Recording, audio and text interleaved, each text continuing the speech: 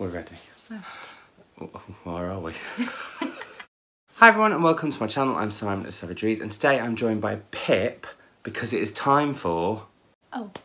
Crime time with Pip and Simon. Or with Simon and Pip as I prefer to say it. Now we've both got a book we can talk a lot about this time. We couldn't really last time because we didn't really like the book. But we both do like this book. That's not a spoiler. But there will be spoilers at the end. So what we're going to do is talk about some books that we've both read that are crimey. And then we'll talk about some books we're looking forward to, announce what we're going to be reading for the next Crime Time with Pip and Simon, and then we'll talk about the book that we read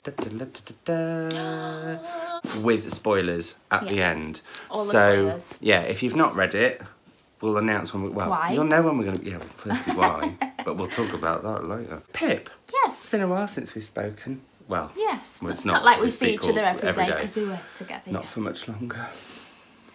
He's going. Just come here a minute. Okay, and she's back. She's back. Sorry, Pip. That's what have you read alright. since we last did? Well, not everything that you've read, but what are some of the books, the highs and lows of what you've read crime-wise since we last spoke?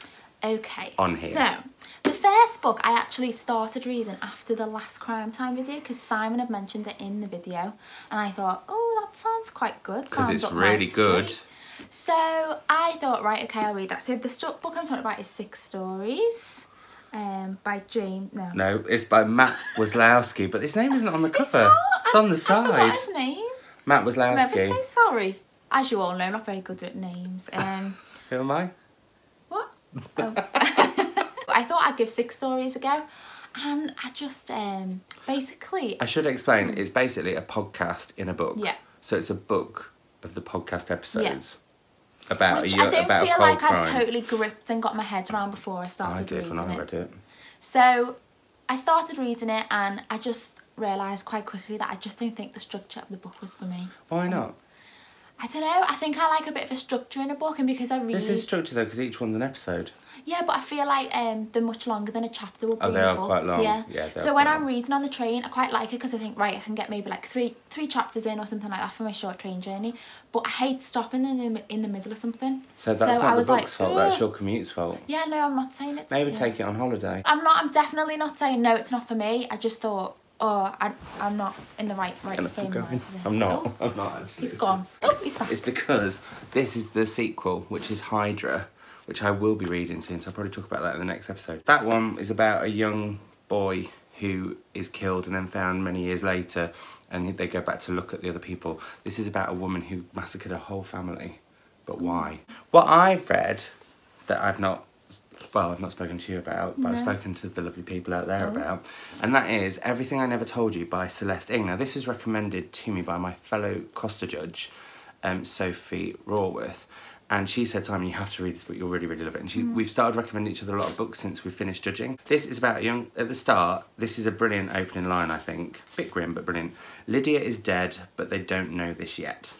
And it starts off in 1970s, where a young girl, Lydia Lee, has gone missing. And you know that she's dead, but her family just thinks she's gone missing. And then it's all about going forwards as to what happens to the family afterwards, but then going back to why she's dead, what might have happened, but then even further back to how her parents met, their childhoods, all these things, and how little bits in their lives as they've gone forward have affected and led up to that moment.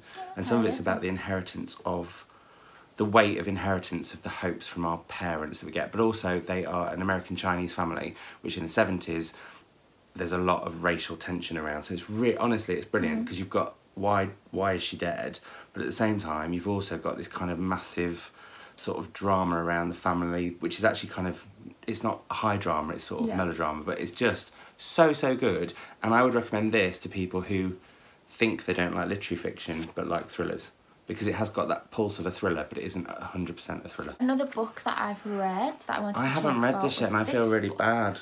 Which Simon gave to me, I think. Well, we got sent copies from the lovely publishers and I still haven't read it yet, but I will, I promise. Well, I've read it because I'm good.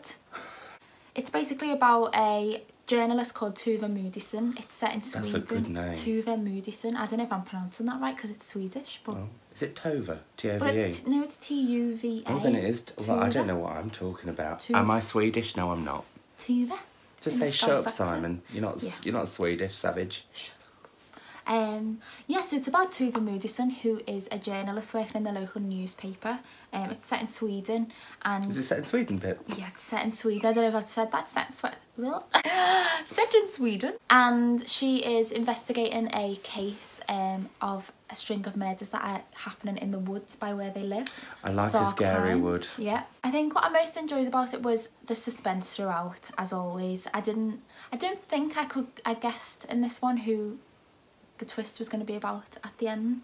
But that's good. If you can't guess it, that's good. That's good. Although I didn't guess, it wasn't the biggest shock ever, because that might give it away. I was gonna.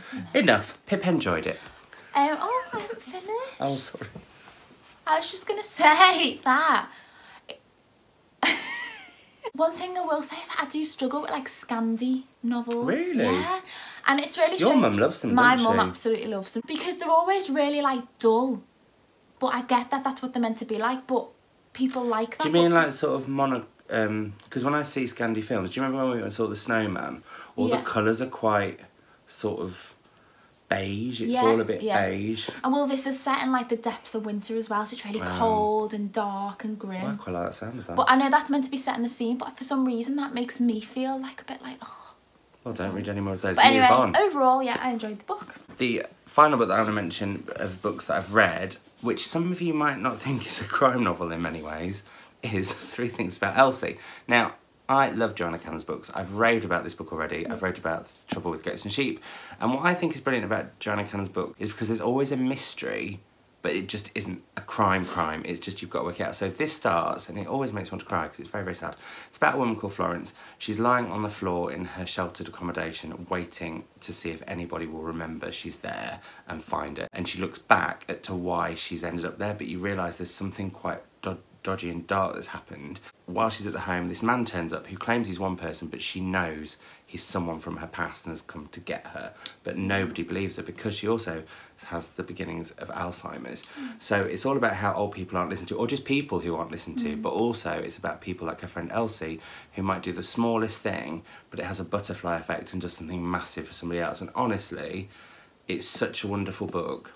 And yeah, Pip says she might read it before. Yeah, I'm doing an event with Joanna on the 15th of March, so if you're in Liverpool, do come and see us talk about this, because Anne will be talking about Trouble, Goats and Sheep.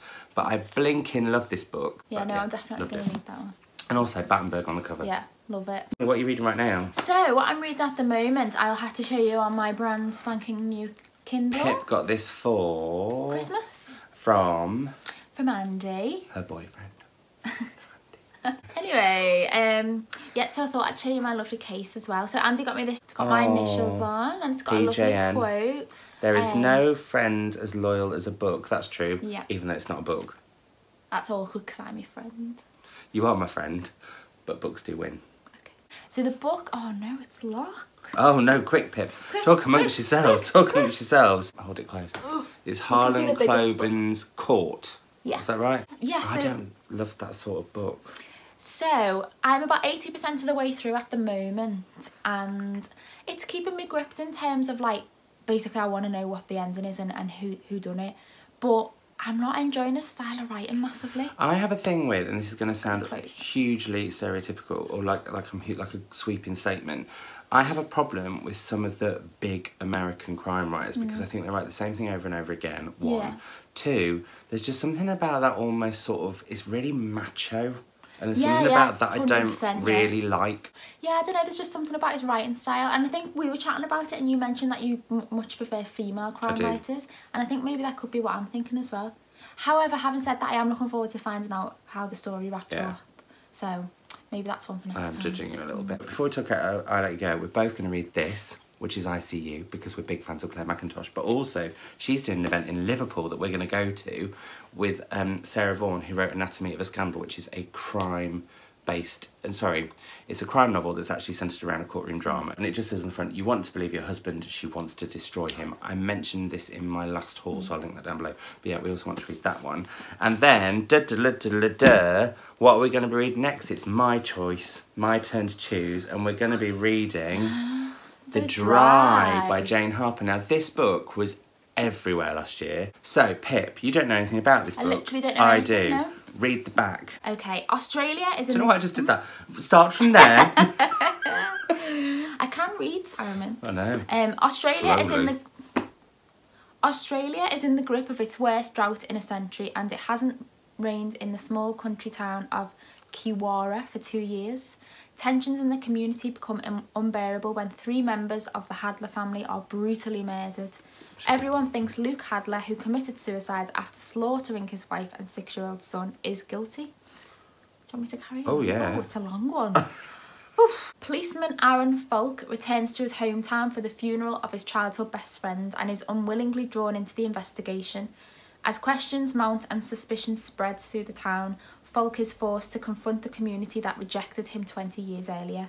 Because Falk and Luke Hadler shared a secret, one which Luke's death threatens to unearth, and as Falk probes deeper into the killings, secrets from his past bubble to the surface as he questions the truth of his friend's crime. Dun dun dun! Ooh. So I think it's going to be quite different. Loads of people have read this and loved it. I think my mum liked it, but then that worries me because my mum likes She liked Black Black-Eyed Susans. Susan. That's what we'll be reading next, so hopefully you'll all join in. Now, the book that we have read is I Let You Go by Claire Mackintosh. Now, be warned, there will be spoilers. Hashtag spoiler. I don't know. This is about well, it's really tricky because you almost have to spoil it from the start. Yeah. When you start reading the book, you witness a accident where a child is hit by a car and dies and the driver drives off. You then go into the narrative of Jenna, who has escaped Bristol where the accident happened, and she has gone to the wilds of Wales to kind of get over what's happened to her, basically. And initially, this is where the spoilers kind of begin. So, basically, you read on, and I got really into it because you see it from Jenna's perspective as she's trying to sort of keep hidden but make a new life in a small Welsh village by the sea. But also, you go through the detective side. Now, I normally find police procedurals really boring. I didn't with this, did you? No, I agree, yeah. Sometimes it can be really boring if they go into a lot of detail as well. Well, because it'll be like, they'll be talking about the surveillance cameras and stuff, and I was gripped. Yeah.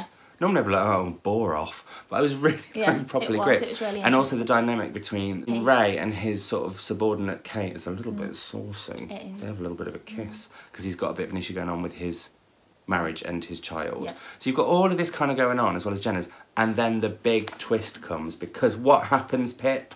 What happens is you realise that it was in fact Jenna that was the hit and run and killed the child at the start. But was she?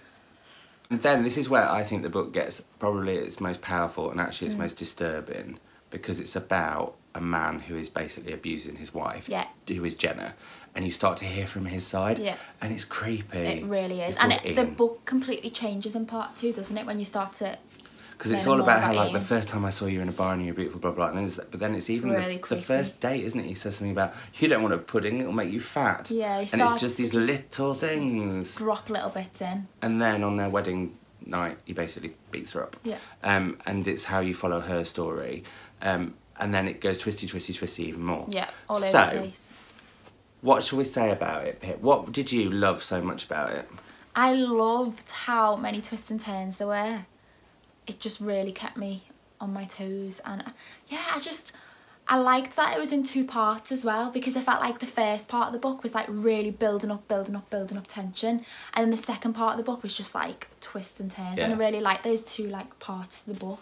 Because you can't quite, it's really interesting because as you go on, I mean, the thing is interesting. So there's one issue that I had with the book, which is only a small quibble, and Pip's wanting to know what this is all day. And he wouldn't tell me. And I wouldn't. So and that is, so it gets more twisty as it goes towards the end, and then there's one twist that I thought took it too far. Now, I know that's stupid to say about crime novels, because the whole point is they are quite extreme, they're melodramatic, they're high drama, etc. But when you find out that he purposefully tried to run the boy over, because actually the boy Jacob, who died, was his son from an affair with the cleaner at work, I was like, hang on. To me, it's gone one... I didn't think it needed it, and I think her writing's so brilliant that it didn't need that. Now, that might have been just the choice of the editor, it might have been her choice to do that anyway, but that was the... And that's the only slight, so do you think tiny that quibble. It should have just been that Ian caused the crash, but not that when I sort of almost twigged that he was the one who was driving, I was like, wow, that's a really clever twist, because it's almost twisted itself on its head again. But I did think with that little bit, I was like, oh, not that it broke my sense of disbelief, because I was totally there, but I did have a little bit of like, oh, come on, he was really drunk, supposedly. How did he spot it? Anyway, that's my small, tiny, tiny, tiny quibble, because I did properly really enjoy it. Yeah, really loved it and loved Claire's style of writing as well. I think the big thing about it is it's so disturbing, it so gets to you. So Yeah, you are... I just felt... I don't know if any of you guys watching listen to The Archers. Pip, you probably don't listen to The Archers. But when there was a storyline about coercive control and this guy who was... This character called Helen, and basically her new husband was telling her how awful she was and how rubbish she was to make her feel weak, and then he started to beat her up. And because it was in your ears, because The Archers is on the radio, it was so intense. This was like that because it is because you're forced to be in. Yeah. It's I saw you, I did this, so you're therefore pushed into his position.